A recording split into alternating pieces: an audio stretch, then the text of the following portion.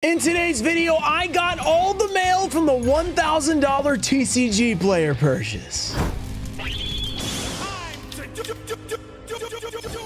What's up, guys? We're back with another TCG player $1,000 purchase video. I know it's March, so it's been a couple months since we did this. I was waiting for them all to come in, then I kind of forgot to do the video. I just double checked and made sure everything seems to have arrived. So I think everything's here. I mean, it's been 2 months, so you'd hope so. Hopefully everything's in great condition, but it's TCG player, so you know, it's a bunch of random sellers. It's likely it's not in great shape on some of them. Hopefully no stars this year on the back of our cards. But before we get into it, we have a giveaway. I'll be giving away a $50 TCG player gift card. Just like the video, be subscribed to our notifications. Let me know down below, was this year a great investment, or are we gonna lose a lot of money, or just something in between? Let me know. All of these were sent to my PO box, so it's not really a big deal, but I'm not trying to like dox any other people who sent these in. You know, maybe if their conditions suck, you know, I'm probably not gonna like, I don't want to necessarily announce how terrible they were or whatever, but PO box, yeah, so my PO box is public, so if you guys want to send me anything, you guys can. I'm not gonna necessarily show other people's address though. So first we have okay, here's our, we'll keep this to the side if we need to figure out, you know, who I need to contact about a refund. Let's see. This looks like a Mirage of Nightmare secret rare, which I'm trying to remember why we got this. So this year, remember last year I let Twitch chat pick. This year I picked everything unless they like donated subs to Twitch. And some people did that, and we have some meme purchases. If you guys missed the purchase video, you can go watch that and just see what we got. But if not, you know, you guys can see that here. How do you open this thing? Did we get a playset? Oh, we got a playset of First Ed Mirage of Nightmare from Legendary Collection Yugi's World. We might as well check the condition. I think we got everything near mint. Well, not everything maybe, but these were supposed to be near mint, I think. So let's pull it out. Let's see what we got. The front looks good. The back looks super nice. That is definitely near mint. Great condition. So I remember what I did last year is like, if they were in good condition, I said who it was from. If they were not in good condition, I think I didn't say who it was from. So yeah, I think maybe we did say who the fiber jar seller was, because that was kind of a nightmare. But all right, so these look fantastic. This was from Batwalk Gaming on TCG Player. So that looks like a really nice pickup. Those cards are super minty. And I mean, they only have to be near mint, so they were even better than that. All right, great start. Okay, this one, I think we got 2 from this seller. So I think maybe, let's see what was in here. I don't remember what this one was. I think this is one of the meme purchases. It is, okay, all right, Nekagal #1. So TP6, this is what somebody donated. They got to pick what we got, and of course they picked Nekagal #1, which is, sure, okay. These are, I think, supposed to be near mint. Back. Little scuffing. I mean, I'm not going to get too mad about that. You know, it's usually out of the pack like that. Okay, that one's a little... I mean, there is quite a bit of scuffing on these. Personally, I would have these at light play to mod play, just because usually if you're selling something and you got a big thing that people could notice, it's a lot more likely to have a return if you have something like that. Honestly, these are fine. I mean, I see how they say near mint. They're not mint, you know, they're near mint. So this is fine. I mean, there's nothing big. This is from Core TCG, so... that is not something I'm going to complain about. If it's like pack scuffing and they put it as near mint, it's no big deal. I personally don't, just for like the return possibilities, and you know, I try to keep my near mint as close to mint as possible. But yeah, so those are fine. Okay, this one, oh, this one I had to open up because it just had a name on it. It didn't have their seller name. It just had like their personal name. So I don't even know who this is, to be honest. I messaged him first, said I didn't get my order, and then I was like, wait, I did get my order. It was just under a different name. It wasn't under your seller name. So I don't know who this is. I don't have it because it's not on the envelope. Also, just a reminder, if you ever sell, don't use this kind of tape. It is really hard to get through. Like, if you're going to use tape on the top of the top loader, you can't get through it with a fingernail. You really want to use the Scotch, like soft tape, so you can just go like really easily. I would recommend team bags personally, just so it's not like sliding up and hitting the top. If you have reverse sleeves, it shouldn't matter, but just to avoid like all that residue, and it makes the top loaders kind of gross and not really, I don't like to reuse top loaders like that. So I don't know. I would just recommend team bags. They are an extra expense though. So if you don't want to do that, just use the other, I mean, tape is an extra expense too, right? So just don't buy the tape, buy something else, but don't use this really hard to open tape. It makes it a lot worse. Okay. I think I finally got it. I had to cut it open with the knife, which was dangerous. All right, we're gonna get rid of that top loader. It's got tape all over it. Okay, let's see. What does this Ulti Ecclesia look like? This card was cheap, by the way. It was like $15 or something. This card front looks good. Back is the moment of truth. Just a stamp. That looks great. So whoever this was, nice card. Don't know who you are though, because you only put your name, and I'm not going to say your personal name. All right, next up is another one that I had to message because they had their personal name on there. So this one was kind of funny. Another meme purchase, Little D. Not just one, but a play set of Little D. So yeah, no invoice in that one either. But let's see, card. I think they're supposed to be near mint. So far, TCG player sellers are stepping it up because that looks a lot better. Okay, never mind. Never mind. I take it back. That's got a big gash in it. That would be mod play for me. So unfortunate on that one. It's a Little D, so it's no big deal. Let's see about this one. Yeah, some back scratching. I would have this. Usually if I have this scratching like this, I'm like between light play and mod play. I know some people don't even care about the back, but you know, when you're selling a card as like near mint, the back's part of it. So you got to count it. So, okay. So those were, I was excited on the first one. The next two were not so great. We have, okay, here we go. Zushin the Sleeping Giant. I think this is the one one of the ones I couldn't find earlier. And I never double checked if I had it. I think this is the one. So first off, we have a Ghost Rare. Oh man. Okay. A little warped. Ghost Rare. I mean, honestly, it doesn't look too bad. What's the back look like? Yeah, it's pretty nice. We just flatten it out. It was supposed to be near mint. I guess that the warping could take away, but you know, you could fix it. So I'll just have to do a little work with it. Mystical Space Typhoon. It probably got warped because of all these, you know, because there's a bunch of these. This is another meme purchase, as you guys can tell. These weren't super expensive, all these meme purchases. That one's not near mint. Yeah, just the backs. That's got some scuffing on it. That's got a lot more scuffing. That's got some scuffing. That's got scuffing. That's got scuffing. Yeah, I mean, a lot of these are not near mint, which is not surprising when you buy these cheap cards. You know, they probably don't even bother to check them because they're so cheap. And yeah, I mean, they're not horrible, but they're a little warped. They got some scuffing on them, but meme purchase, I'm not super worried about the condition. Okay, next item we have another envelope. No invoice again. A lot of people not using invoices, so another piece of tape that I don't like. All right, we're gonna make you guys cringe and freak out a little bit. Let's see if we can cut this without cutting the card. If I can get it in there. There we go.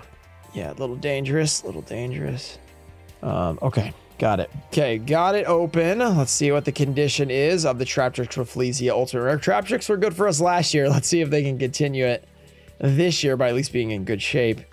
Rafflesia Ultimate Rare. The back is pretty clean, actually. So not bad at all. This one was from Gallant Games. So Gallant Games, that was pretty solid condition. I appreciate that. All right, more of the meme cards. So we've got a top loader bending. Okay, I don't really love this. It's like bending the top loader. Total was $2.74 with shipping. So this was probably like a 10-cent card or something like that.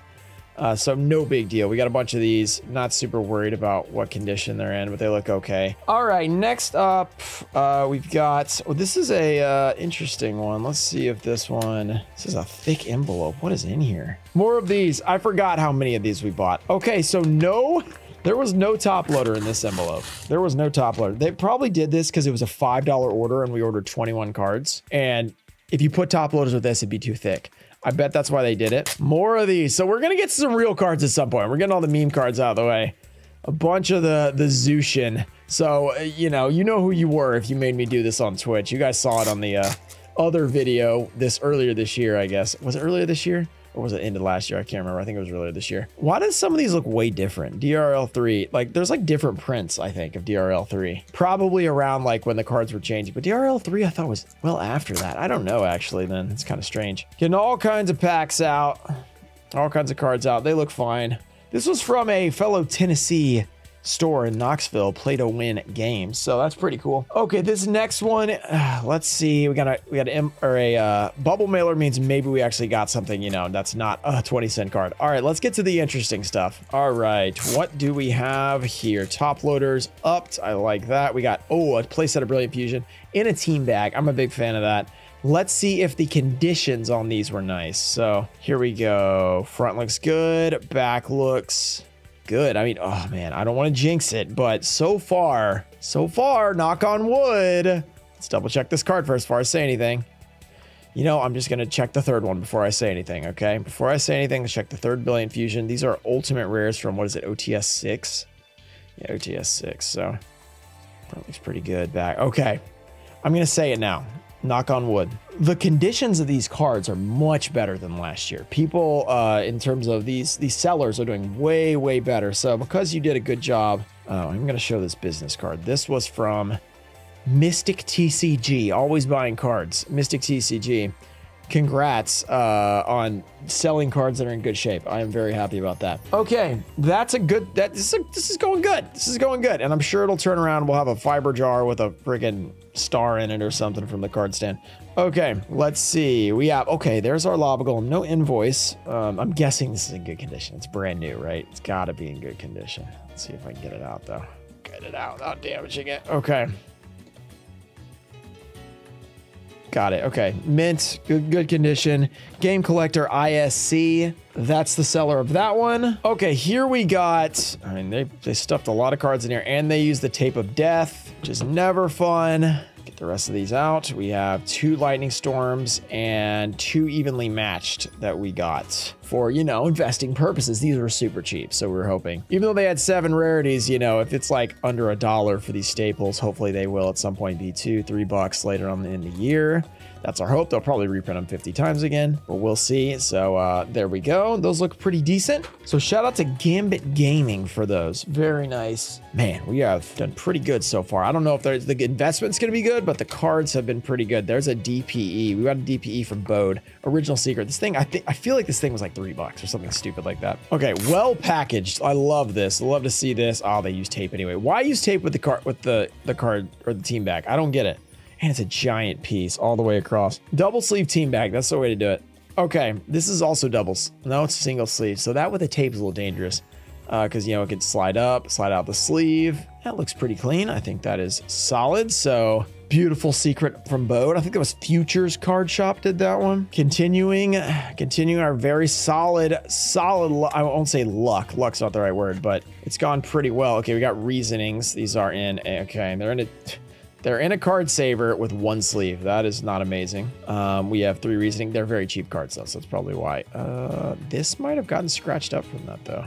Maybe that's just print lines or something. That looks like it's scratched all the way across that edge. That's kind of weird. Maybe it slid out and slid back. I don't know. Or maybe it just had a weird print error. Okay, we are getting close. By the way, we still have the biggest card that we bought has not been opened yet. So I'm excited about that one. It's a card that I've owned, but never in good condition. So I'm hoping it's in good condition. Oh yeah, okay. Heavy Storm Unlim. Okay. I feel like this was like $5. It wasn't nothing. Condition is decent. Definitely has some scratching on it. I don't have it at light play, but not terrible. Not terrible. Original Heavy Storm, by the way. Magic card. So cool stuff. Okay, here's a cool one. We still have several packages left. So I hope you guys are enjoying this video. I know it might be a little bit longer than some of the others, but we have been doing a lot of long videos. This might just be normal at this point. Okay, we have, oh, never mind. It's not what I thought it was. We got 2 of these, I guess, from 2 different sellers. See, like, if you're going to use tape, yeah, tape that closed. I mean, you don't even need to, but that's a little better. So now you can just go in here, grab that QCR Lava Golem, that sweet QCR, very nice. Beautiful condition. I think it was Metamorphic Gaming did that one. That looked good. Okay, well, this has like a tiny mini invoice. What the? One Piece cards in here? Okay, so there's a bunch of One Piece cards. This is supposed to be the biggest card, so I'm hoping this was just packaging or something. There's a mini invoice right there, so we're just gonna get rid of that. Okay, so I think this is the card. So these One Piece cards are in here. The Japanese One Piece, that's strange. This is the biggest card we bought. Hopefully it's in good shape. Judgment Dragon, first edition, near mint from Light of Destruction. Do we have a hair in there? Is that a hair? Okay, yeah, definitely a hair in there. Let's get that off. Okay.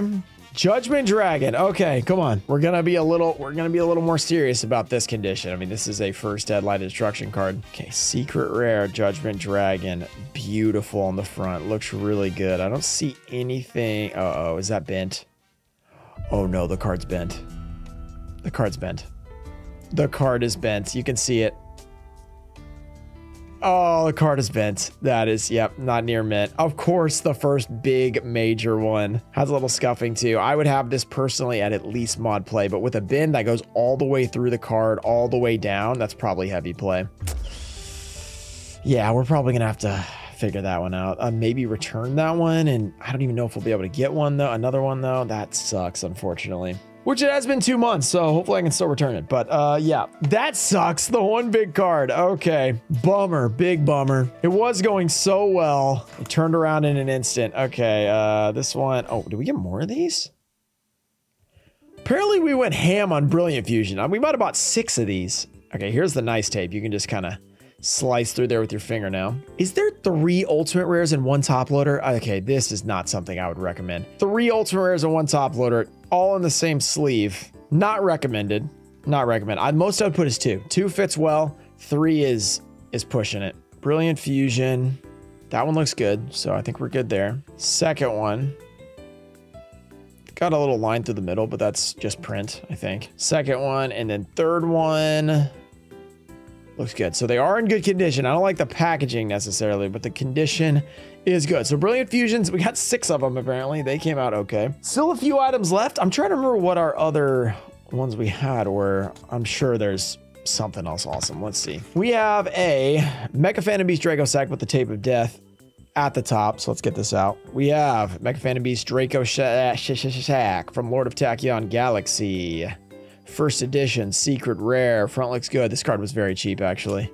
Maybe a few scratches on the back, but it's not bad. It's not bad. We're getting close to the end at this point. Oh, this one's kind of in like a weird, solid envelope. I kind of like it. Another Lava Golem. I guess we got a playset of these. I'm guessing that's what happened with those. So Lava Golem QCR. I mean, it's a QCR. It's very new. It should probably be fine. Yep, it is. We've got another. We got TCGPlayer Direct working here. So, oh, this is a big card. This is the one I forgot about. This is our Starlight rare we bought, the Lina the Light Charmer. I think this is about 400 bucks, which is dangerous because, you know, they might reprint it in Rarity Collection, have 17 rarities, and it'd be like, you know, 100 bucks later. Let's see.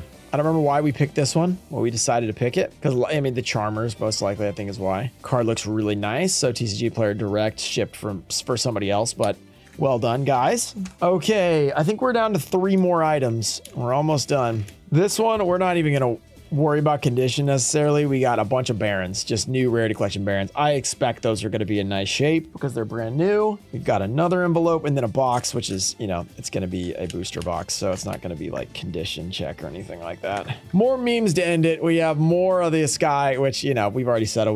We're not super worried about the guy. And then the last box here is just a box. It's a box in a box. So open it up, show you guys. I am so disappointed about the Judgment Dragon being the only card that actually was not in good shape. Like, of course it is. So we bought a 25th anniversary LOB box because they are pretty cheap right now for what I think they could be if they don't reprint them again, which, you know, they definitely could. So, wow, a lot of good stuff in here. I'm super sad about the Judgment. I'm going to have to contact the seller about that. But thank you guys for watching. If you guys enjoyed it, make sure to subscribe.